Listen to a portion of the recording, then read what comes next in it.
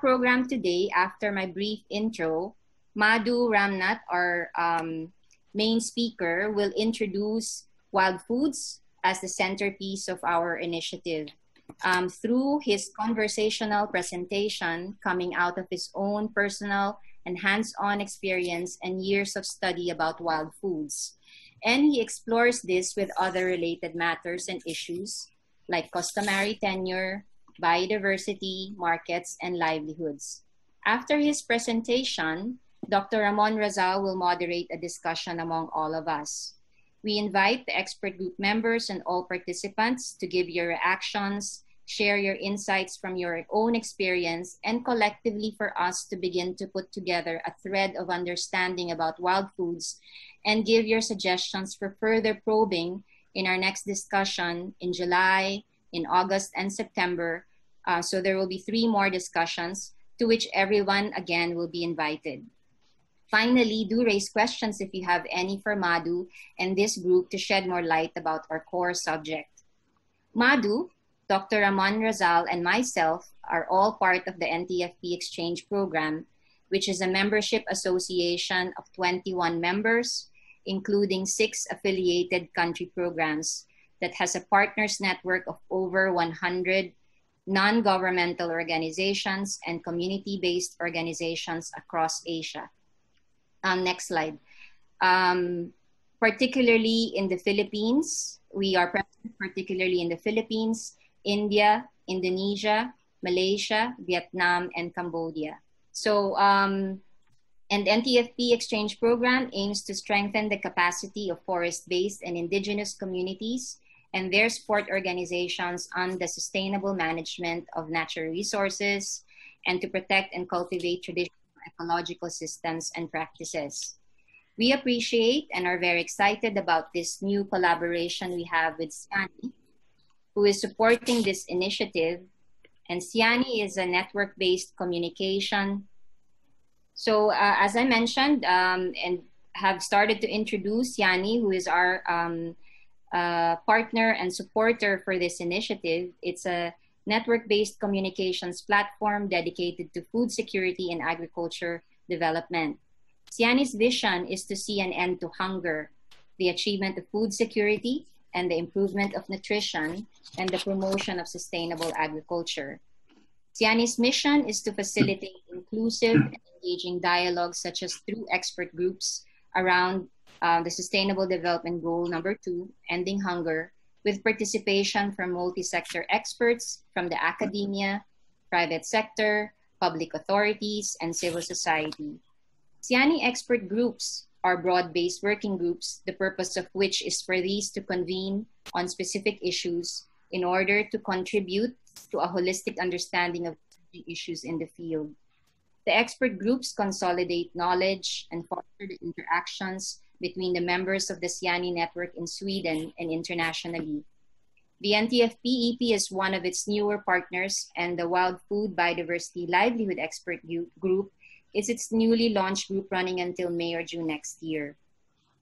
The Wild Foods Biodiversity and Livelihood Expert Group is aligned with SIANI's vision, and as you may well know, FAO places around 820 million worldwide that go hungry every day, of which 135 million suffer from acute hunger, largely due to man-made conflicts, climate change, and economic downturns.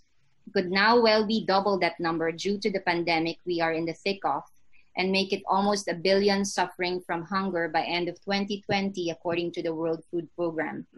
A prominent recommendation in global policy is to affect the global food and agriculture system in order to alleviate hunger and poverty. More often than not, however, forest and forest people situation and contribution to address global food security is given little attention in the equation of impacts as well as the solutions.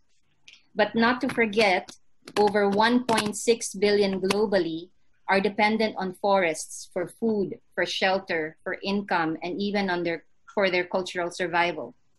It seems obvious that that part of the equation is critical. For us here today who are interested parties in this important equation may have a thing or two to say about this. To this end, our Wild Food Biodiversity Livelihood Initiative aims to, number one, achieve better understanding and awareness of local wild food knowledge and rotational farming and hunting gathering systems in Asia. Second is aims to do advocacy in wild foods, rotational farming and hunting gathering systems as part of food security interventions, and to view the forest farm ecosystem as a viable livelihood option. And the third is a strategic collaboration framework on forests and forest farm ecosystems for food security, biodiversity, and livelihoods. Our project's immediate objectives are to consolidate and communicate our research, field programs, and dialogue findings and learnings, to establish a knowledge sharing and media platform on the value of forests for food, biodiversity, and livelihood security, and to develop a concept note for an NTFP Academy to be a collaborative platform to affect food security, biodiversity conservation, and livelihood development in Asia. How we will do this in 1 year, is to start off, we're kicking it off with this online discussion series, which will run from today, and then one time at the end of July, another one in August, and another one in September. And alongside this would be a social media campaign and development of communication products, to do an audio-video collection about wild foods, biodiversity, and livelihood from across South and Southeast Asia. And right now, there are a few of our colleagues who are already doing and preparing their country situation papers that will be coming from Cambodia, India, Indonesia, and Vietnam. We will be producing policy briefs, consolidating also the recommendations that are coming out from the country papers, as well as our dialogues. And then finally, to culminate this initiative with the regional policy dialogue. Next slide. To present to you the expert group, firstly, we have our co-authors of the new book published by the NTFP Exchange Programme, Wild Tastes in Asia, Coming Home to the Forest for Food, Madhu Ramnath and Dr. Ramon Razal. Joining them are members and dialogue partners from SIANI, the Swedish Society for Nature Conservation, SSNC, Stockholm Resilience Centre, Institute for Social Ecological Research, the Tenure Facility, Resilient Landscapes, Last Forest Enterprises, the ICCA Consortium, Southern Institute of Ecology, Pagakanyao Association for Sustainable Development from Thailand, the Cambodia Indigenous Peoples Alliance and Indigenous Women Working Group, the NTFP Exchange Programme itself, and the ASEAN Centre for Biodiversity. We are still inviting in the process a few more dialogue partners, particularly policy institutions and stakeholders on food security, forestry, and biodiversity.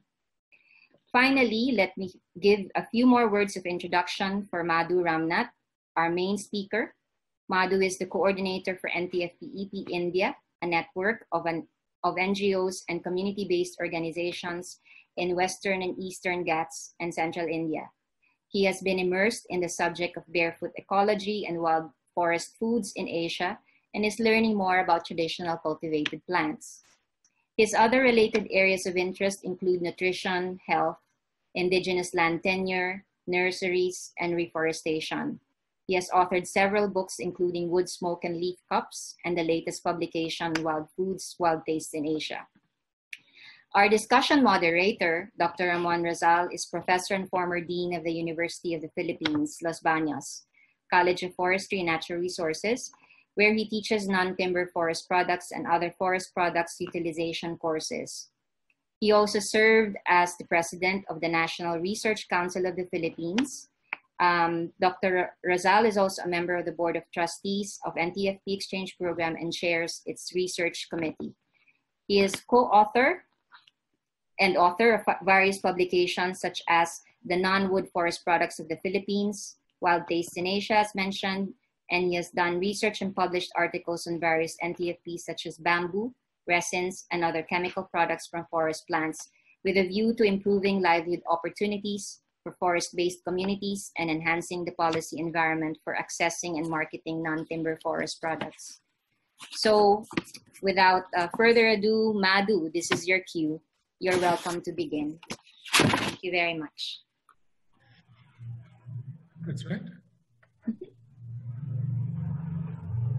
Hello, everybody.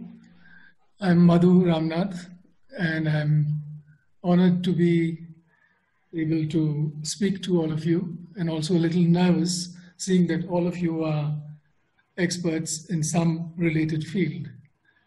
So I need to handle this. I'm not an expert with this PowerPoint. Go up again. Arrow up. Yeah. Yes. So can you hear me, everybody? Yes. Yeah, you can. Okay. And good morning and good afternoon.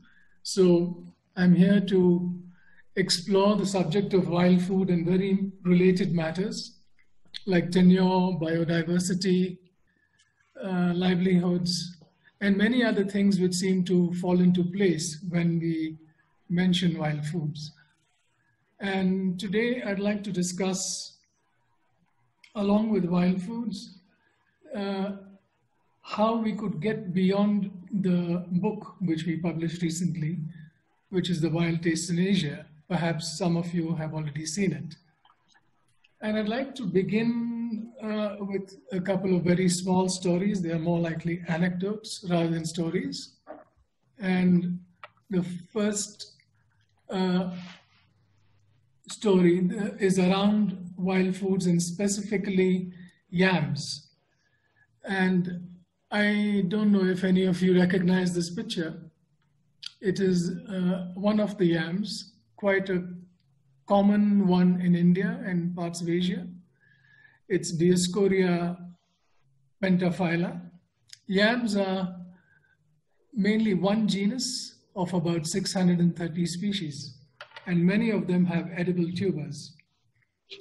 Very difficult to identify, and even for botanists, and in the field, many of the yams look alike, especially the vegetative parts. That's the leaves and the way they twine. So my first story concerns identification. And as I mentioned, yams are one of the most difficult tubers to identify, which also has food below the ground. But the identification happens above the ground. So this is about a boy with whom I used to wander in the forest looking for yams. And he was a boy who'd already been to school and spent a lot of time away. And he'd finished school. So when he returned to the village, we would often go into the forest looking for yams. And I was extremely surprised and taken, happily surprised that he usually knew his yams. And with this long gap, because he'd been to school, a long gap from the village, I asked him how he still remembered his yams and who taught him. And he told me that he was carried by his mother and aunt on their hips when they went digging for yams. And that was as a very small child. And every time they did find a spot where they could dig, they would place him on a rock or under a tree and continue to work. And it is several journeys of this kind where he must have just sat as a small boy and watched an aunt and mother and maybe other relatives dig and pull out these yams, and maybe some parts of the identification, whether the twine had prickles and which direction the twine went, how deep different yams were. Some can be up to 2 meters deep, and some are very close to the surface. Some spread out from the main stem, some are right below the stem. So all these kind of observations, they become a part of what we today call traditional knowledge. And many things around when you talk about wild foods, there are many other related matters, as I say, about harvest, about processing, about the knowledge of the terrain, where wild foods are found with respect to other plants. All these things are actually one. And how this was passed on, this knowledge, was, at least as far as this boy is concerned, it's mainly by watching and later by doing. And this is a very important part of traditional knowledge, that knowledge in our mainstream society is often thought of as institutions, how we impart knowledge through lectures in classrooms, books, and how traditional knowledge, on the other hand, is something else. And so when we talk about traditional knowledge, it is something we need to keep in mind, that we need to create opportunities where knowledge can be passed on and not depend on the kind of documentation we have begun to depend on. So this is a lesson for us. So I wanted to mention this. And while talking about wild foods, one thing which we often miss, and I wonder if anyone here knows what's going on in this photograph. Oh, you're all muted, so you can't even answer. So I assume it's a difficult one. This is an oil press in a village.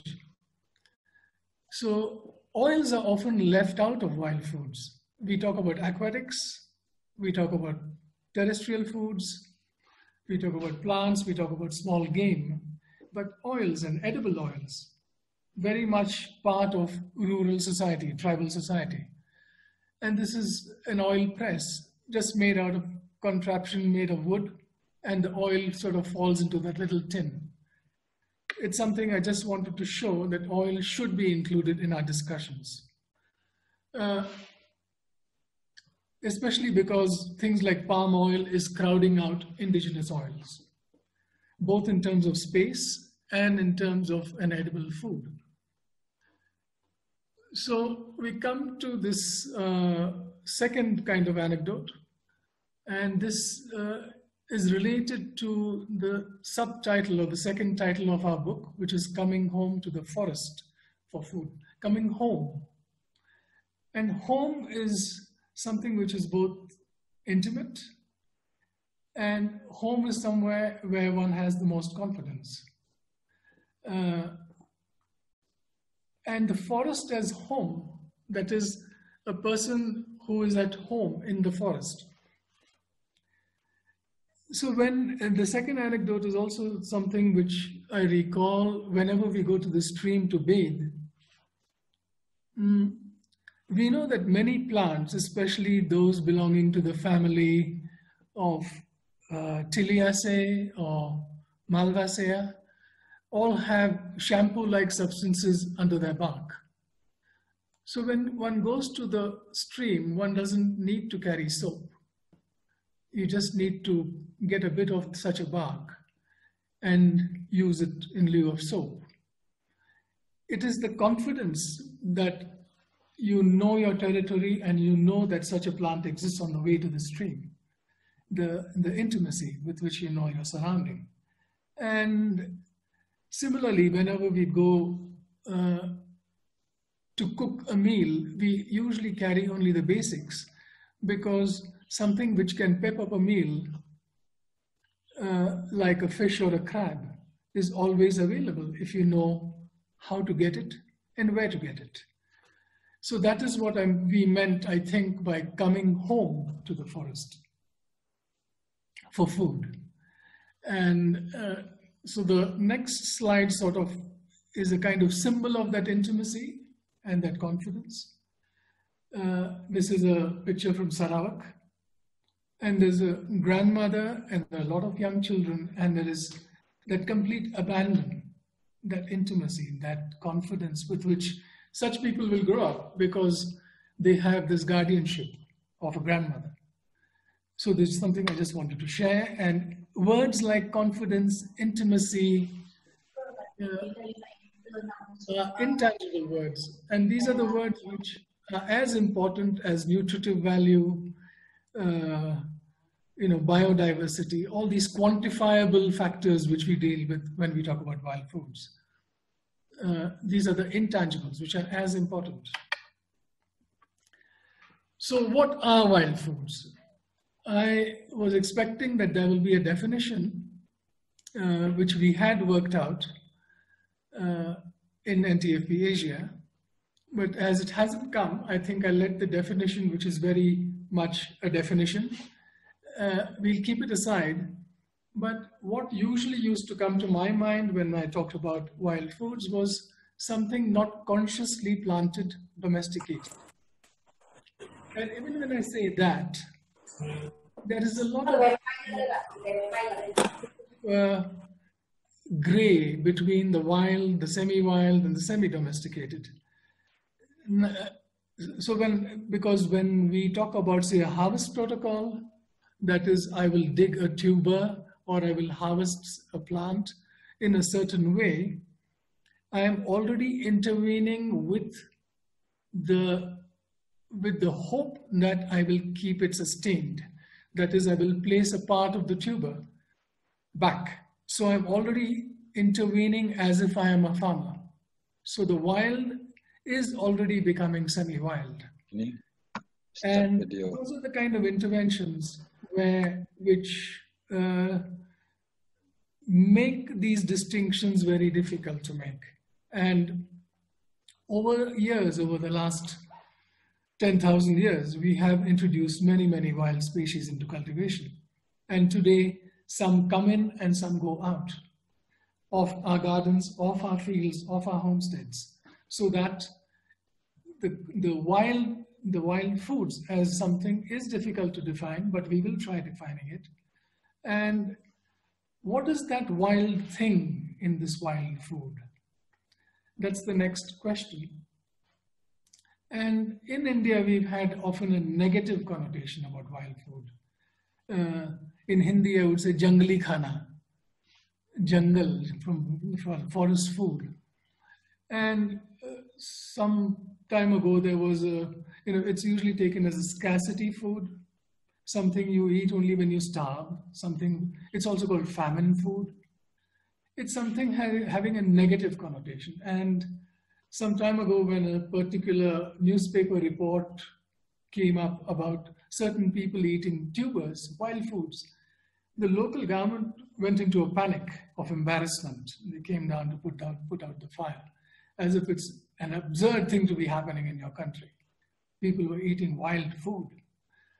And so that is one connotation. And the other one, the macho connotation, the very manly thing about wild food, is very much part of Europe. And in Europe, especially in Amsterdam, there are these wilde eten. So you have these restaurants where you can eat these wild meat. And for the show of it, you end up biting into the bullet. The hair is shot or whatever animal is shot. And the bullet is perhaps purposefully left in the meat so that it proves that it is wild. So that is another idea of wild food. Sorry. And I continue. So, and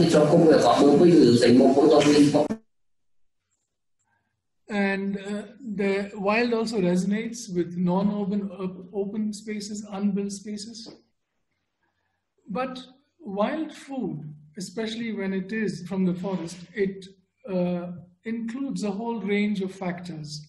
You need to know where it is, how it is harvested, the type of harvest, processing. Many wild foods have toxic components. Wild foods also have what is known as phytotoxins, which prevent them from being predated. That is, the wild boar hesitates before it bites into it. So there is a toxin which keeps other predators away. And these toxins need to be neutralized. A very common way of neutralizing such foods, especially food from the family of aroids like taro, wild taro, or even the it is by adding tamarind, a souring agent, which breaks down certain crystals in these toxic components, and the method of cooking, which is straining, repeated straining, smoking. So when you talk about wild food, there is a whole lot of things we have to do. Not too many wild foods can be eaten totally without processing. Yes, and so we have to, so about the wild and wild food, continuing it. The third point is something we have dealt with again with NTFPs in general. That is, what are NTFPs? Can certain spices which are now cultivated still be termed NTFPs? Is coffee an NTFP, which is in some countries still a forest product? So the cultivation and the collection, where it is collected from, and whether it has fallen into cultivation. So it can be the same product, but in different parts of the world, it may be cultivated or not. In some parts, still treat it like an NTFP. These questions have come up in NTFP discussions, and they recur now with wild food. And now to come to a very crucial thing which has been left out. Very often when I've traveled in villages, in tribal villages, and we have discussions about foods found in the forest, and we can quickly make long lists that so many foods are found in our very near vicinity. But when you actually see how many are eaten, they are very few. So they're available but not eaten. And the most important reason for that is time. Many urban youth today don't have time. And time is a crucial factor in wild food. You have to walk long, you have to make your trap, set your trap. For some kinds of food, especially nocturnal game, you need to spend the night out. And this is the cost. I mean, it's not factored in usually. And discussions about wild food has sort of been confined to their health value and positive nutritive values and how they cure certain illnesses. But time is not part of the discussion. And I think in our work, when we talk about rotational farming systems and wild foods, time is of essence. And I think this is slower than slow food, if I might say that. So slow food has been a big deal today, but not wild food, even though it's slower than that. So we could bring that back into the picture. And now we talked about landscapes, where it is cultivated, I mean, what kind of places it's cultivated from, wild foods. So this is a landscape which is completely man-made, totally. There is a light green grove with the back, which is, it's a tamarind grove, and then the dark green is a dipterocarp, it's a Shorea robusta sal grove. Then a lighter green in the foreground is an eucalyptus plantation.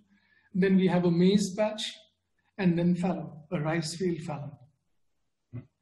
These are all monocrops. But even in such spaces, we might be able to find uncultivated wild foods. So the word I'm also using easily substitutable is uncultivated food. And so wild foods in cultivated spaces is one of the points I'm trying to make, that wild foods are found in all landscapes, in forests, edges of cultivated spaces, even within cultivated spaces, especially like rice fields, where we find a lot of aquatics, like such a rice field. It's a place where in India and Southeast Asia, you could, if it's not chemically cultivated rice, find up to 80 different kinds of species of just fish, crab, snails, eels, various kind of aquatic plants through the monsoon, especially. The monsoon also happens to be one of the richest periods for wild food collection because of the aquatics and because of many of the annuals which sprout only during that time, especially the arroyos, the wetland species. So the monsoon is a healthy time for wild food collectors. And also after a long summer, when the green component of foods has gone low, and many of our rural communities have night blindness, lack of vitamin A, suddenly in the monsoon, they pep up again without even knowing, they see better because of such collections. So now we come to the kind of depressing part of it, the problems surrounding wild food, and here the other issues relating to wild food are here listed. A very pressing one today is tenure, traditional knowledge and how it's passed down with all the urbanization going on. In India, for example, the government policy is to push for urbanization so that we can get to 50 to 75% of our country will be urban. So the market, whether we like it or not, is there all around us. And deforestation, for whatever reason, whether it's a dam or mine, it's always there for plantations, and chemical inputs when we get into certain kinds of monoculture.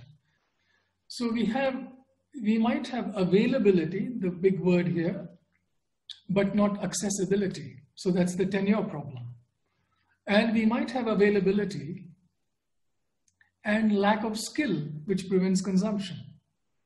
So these three words of availability, access, and consumption are all related. And these other factors, like tenure and knowledge and everything, sometimes just don't have the skill anymore because skill hasn't been passed on. And so consumption is not happening, even though the food is available. So these things can be kind of triangulated, and we need all for wild food consumption, sustainability to happen. So we'll take each of these in turn briefly. So the first one is tenure. So as I said, if the tenure is secure, then there is food security and recognized commons, village forests. And as in the Philippines, we have the ancestral domain claims. And in India, the Forest Rights Act. In some of our countries where we work with, we do have some kind of policy allowing for indigenous people to claim lands and certain kind of management policies.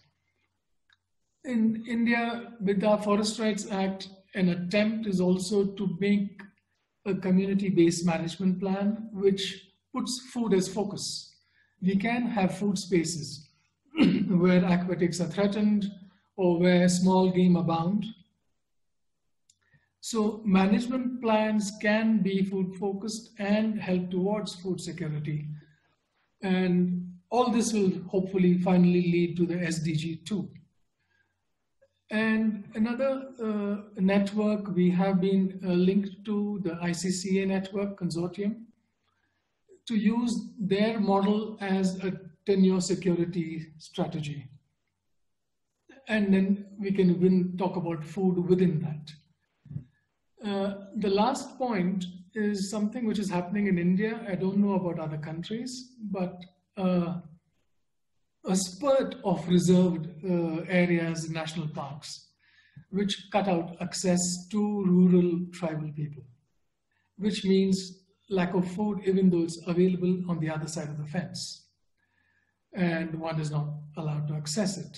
So this is a trend which is around tenure, and it affects wild food. The next point was traditional knowledge. And when one visits tribal villages, rural areas today, you do find that the youth doubt the relevance of the knowledge they already have. there is a thing of what is the point of knowing all these trees and what is the point of knowing all the fish I'm telling you about? And how can we reconfirm that the validity, the usefulness of such knowledge? And I think that task is upon us, because the knowledge is there, but they themselves don't have the confidence in of that being relevant, because of the second point, which is this urban influence which has come in, and people need to know much more about how the city works, how the phone works. And today we expect a lot from our rural people and our tribal people. They have to hold on to their traditional knowledge. They also have to know the computer. They also have to know too many things, keep their hair long, for instance, and wear this and wear, keep their clothes too. So this multiple pressure on the tribal and indigenous people and the rural folk to keep their culture as well as learn mainstream ways, tricks to get on with the world. And it becomes the burden, I think, is on people like the development sector, the ones we belong to rejuvenate that knowledge, that confidence. It's a big task and not an easy one. And the market, I always think, is a double-edged kind of weapon. On the one hand, for example, with wild foods, we want to promote the consumption. And on the other hand, we are also worried about the overharvest. So many foods are also discovered by the market, especially the pharmaceutical industry. And how does one control it? And we with NTFP, India and Asia, we are working on harvest protocols. And can the market use harvest protocols? In India, my experience hasn't been very positive, but it's one of the ways, because you can't only expect the people who harvest, the indigenous people, to deal with harvest protocols, whereas the companies don't. So, as I said, it's a two-way street, the market. And the other generic problems, deforestation, hydropower projects, mining, and now with the COVID, India is full of clearances. Everything is cleared because there is no parliamentary debate, there is no opposition to any project. So we are going through a phase of clearances. So these problems are all linked to wild foods. And it is quite strange that none of the campaigns against deforestation or mining has ever put food in the center, has never talked about, because we will lose our wild food, you will not mine. They have never said it. They only said you will not mine because people are being displaced or something, but the food has not been the center of any of these large problems. And just to give a large picture, I mean, in the beginning, everything was wild food 10,000 years ago. And since then, we've been cultivating and all that. And this cultivation, the large statistics is from FAO records and the IUCN. The 6,000 plants cultivated for food, of which only 200 are the global food output. And of this 200, 9 of them account for 66% of the production in terms of weight. So it brings down so much of the potential we have in terms of food and space, because these 9 also demand space. All of them are monocultures. And this is an IUCN statistic, I think, 24% of the wild foods recorded of the 4,000 are decreasing. The last one, that in an average village I encounter in India, a quick inventory usually leads between 300 to 500. Tayo kay... O kanino tong coloring? Kalat. Sagot tayo kay Ann. Iuwi ko na yan sa atin. So the related aspects of wild food, one will be biodiversity and the other is livelihoods, are the ones which we will take up in the coming up webinars coming up the following months. But I just wanted to add a few points. One is, just like in traditional farming systems, rotational farming systems, multiple crops adds to crop security. Similarly, as I said, the more biodiverse the area and the more you have an opportunity for plant, animal, aquatics, and insects, the more potential for wild foods and their sustainability. And as we saw, monocultures yield very little wild foods. The last one, because I'm very interested in languages, I find that as languages are shrinking, there is a parallel between the shrinking of biodiversity and the shrinking of world languages. It is something which Darwin remarked very, very long ago. There is a parallel, the way the languages are structured and the families of languages and biodiversity and plants. Another related one for the upcoming webinar is livelihoods, and the second one being the opportunity and a threat, because there are already many wild foods which have been traditionally traded, sold, especially wild meat, fish, bamboo shoots, honey. Honey perhaps the oldest. So the threat is very obvious of overharvesting, but the opportunity is where we can move in if protocols are established in communities which trade in them, deal with them and link them to the market. And the other opportunity is around cultivation. The part of cultivation may be debatable, but which can be taken up when we come to discussion. But many things have been cultivated, many plants at least. So some of the points for discussion, this is more something I flag. It's not something I am going to lead. Dr. Razal will lead this part. And about why many wild foods have not yet been cultivated over historically too. When plants fell into agriculture, one of the plant historians, Alphonse de Candolle, had talked about how few plants have come into cultivation over all these thousands of years. And the links between wild foods and traditional farming, rotational systems, because rotational farming systems also allow for wild foods to exist within and around the farms. And there is a very little clear line between the two systems of two food systems, I would say. And there is, it's a huge scope for research, and I'm happy we've already embarked on it through this new project. And the other things are questions again, whether one is more concerned or conserved and less threatened, wild foods or non-wild foods. And the other one I mentioned, where the conservation can think of food with a focus. And the last one, the governments can make a mess of it too. So in India, I would dread the government taking over wild foods, but well, it's an open question. And I think that's about it. Thank you very much for listening. I hope I was clear. Now over to Dr. Razal.